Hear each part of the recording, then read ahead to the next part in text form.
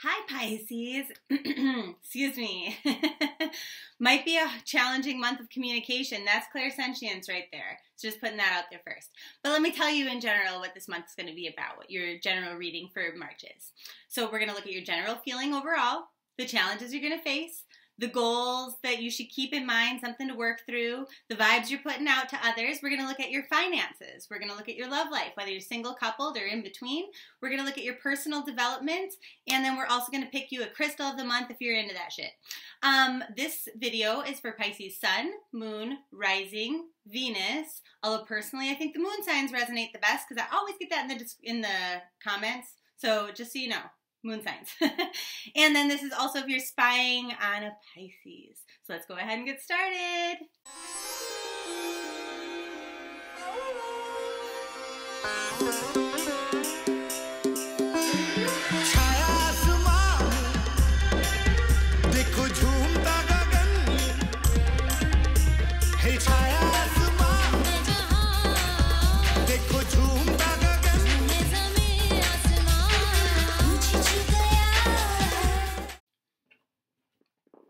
Okay, Pisces, the general feeling overall in the month of March,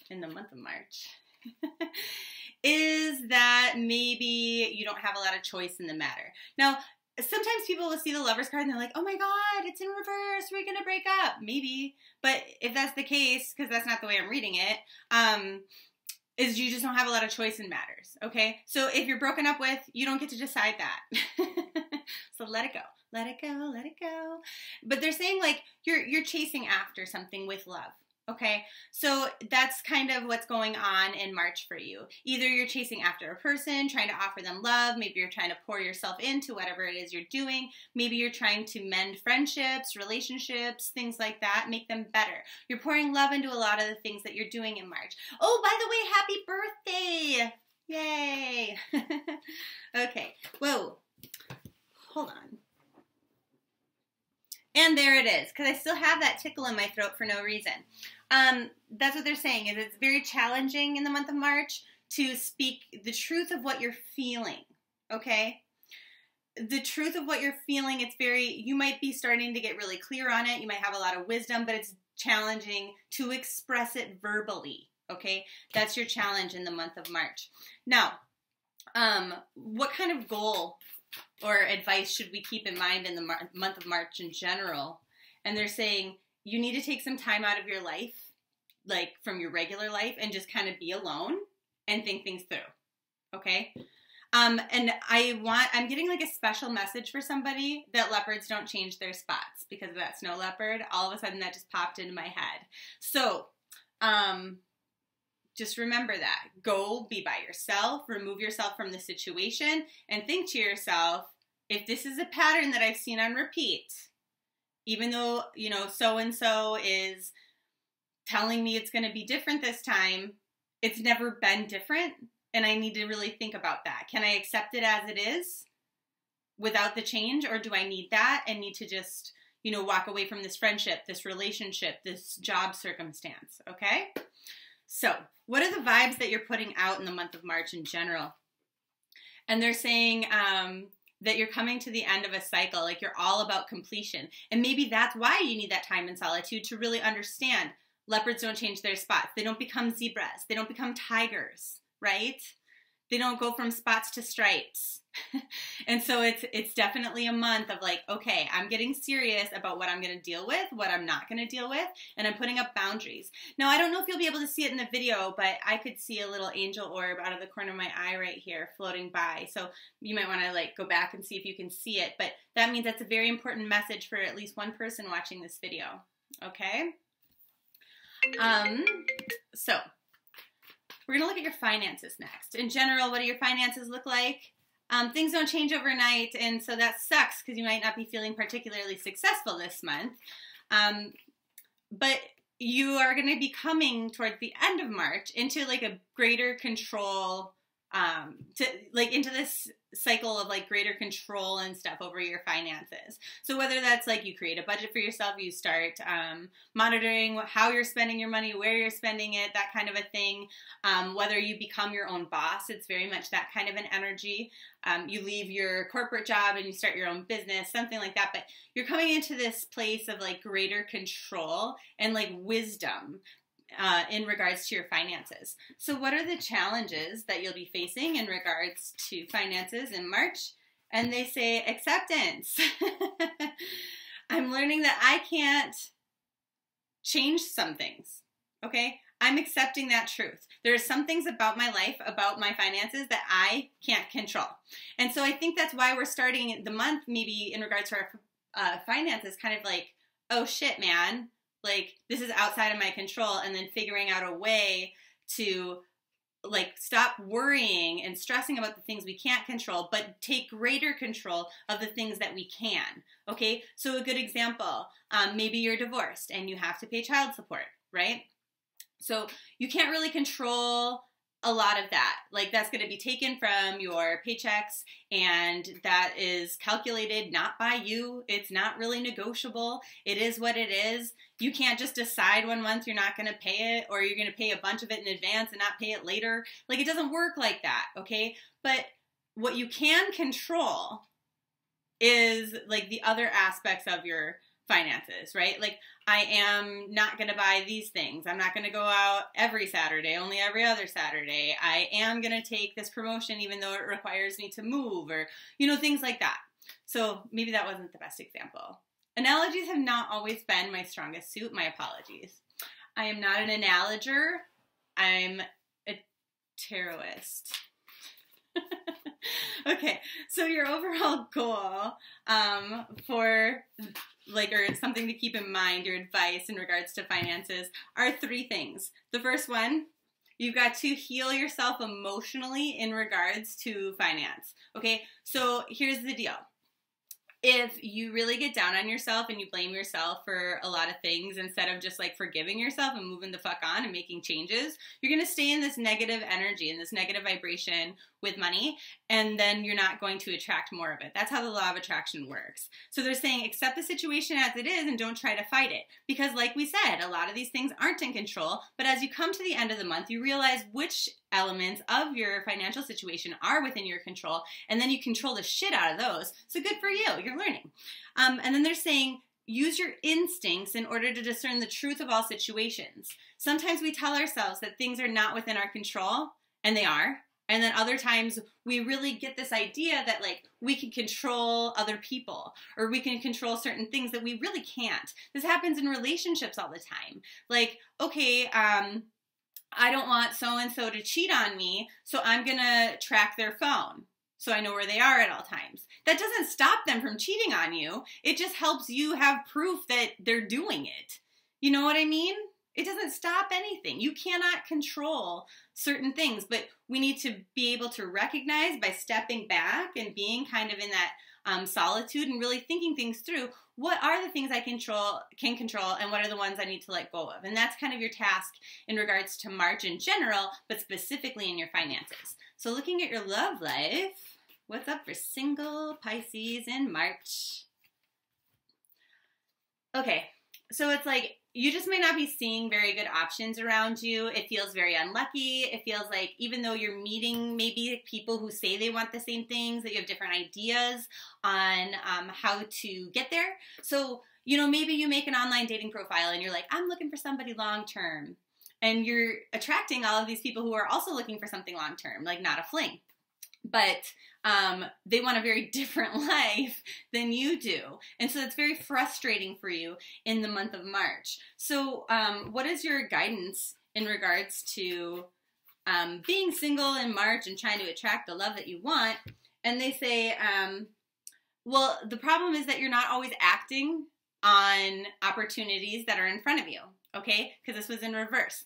Now it's saying you're not committed to really following things through. So maybe you see a hottie in line at Starbucks and you're like, oh, I should talk to that person. I should talk to him. I should talk to her.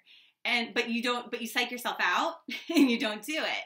And they're like, you need to be really committed to the fact that you do desire to meet somebody who is like-minded, that wants the same things. Because right now you are drawing in people who in general terms want the same things, but there's all these really weird and annoying details that just don't mesh with your life. And so if you could try to write down very specifically the things that you're trying to manifest, that might help you bring those into fruition. Now, for those of you who, what kind of vibes are you putting out in regards to your love life for single Pisces? Some people are seeing you as deceptive. Why is that? Because you have some heartbreak in regards to a past love where you gave a lot of love to a situation, so you're creating walls. You're a little bit guarded. And so then, when you're telling somebody your story, you're meeting each other, you're getting to know each other, they say, hey, what happened in your last relationship? And you tell them and you say, hey, yeah, but I'm over it. So, I'm looking for a long-term thing. They're like, I don't fucking believe you. You're still in love with that person. And for some of you, that's true. But you need to be really cautious. Like we mentioned, the way that you're speaking in order to make sure that you're not pushing people away, because they're viewing you as a liar, whether you are lying or you're not. So for those of you who are coupled Pisces, what does March look like? They're saying, well, you're hoping for things to be beautiful and wonderful, but you're just not talking about it. Again, that frog in the throat. Okay. So why aren't you talking about it? Because you know that maybe by not talking about things, it's like this superstition that you're afraid that you're going to fuck things up by talking about them. Now, it's 11:11 in the morning as I'm making this reading, so that is, that's an angel number, and that's all about your wishes, your desires, things coming true for you, paying attention to signs. So you have this like superstition that if you mention to your partner what you want, that maybe you're not going to get it, or maybe you're already getting it, and instead of expressing gratitude for it, you're afraid that it's going to be thrown in your face. Like, okay, well, I'm giving you what you want. Why aren't you giving me what I want? Or maybe like it's too good to be true. So if you mention it, if you acknowledge it, it's going to go away. And that's an irrational fear, actually, at least this month. So what kind of vibes are you putting out to your partner? And they're saying that you are being honest, that you are being a clear communicator. And so these things that you're hiding, that you're suppressing, that you're not speaking, they have no clue that they exist. So you can't get pissed off later if they can't read your mind. Now, whoa. Hold on. Okay. So the energy here is about abundance, and it's saying I'm a limitless being and I can manifest whatever I desire into reality. And this is true in your relationship. And but there is that fear, like we mentioned. So you're not necessarily doing it, but you definitely should be. So what's the guidance? Maintain your dignity no matter what, and other people will treat you with the respect that you deserve. So you just need to be very verbal with them and say, hey, these are the things I desire. These are the things I demand. These are the things that I need, and expect that they will be given to you, because they shall in your relationship. Your relationship actually looks pretty healthy this month. The only things that are maybe not healthy are the things that you're not telling them. So there's that. What's up with your personal development in the month of March? What's going on with you, your growth, your emotions? And they're saying things are way different than they have been in the past, like especially in regards to the way that you're viewing hurt and pain. You're learning to love the fucked up things that happen to you as lessons, right? To pour love onto those, to maybe even express forgiveness. So that's amazing. They're saying that, yeah, like some bad shit happened. Some of it was your choice. Some of it wasn't. And like for those of you who are single, again, it's like that defensive energy, like maybe pushing some things away and maybe not letting love in. But this is a lesson, and it's something that we're working through in the month of February. So to further that lesson, they're saying, I'm releasing my need to control things.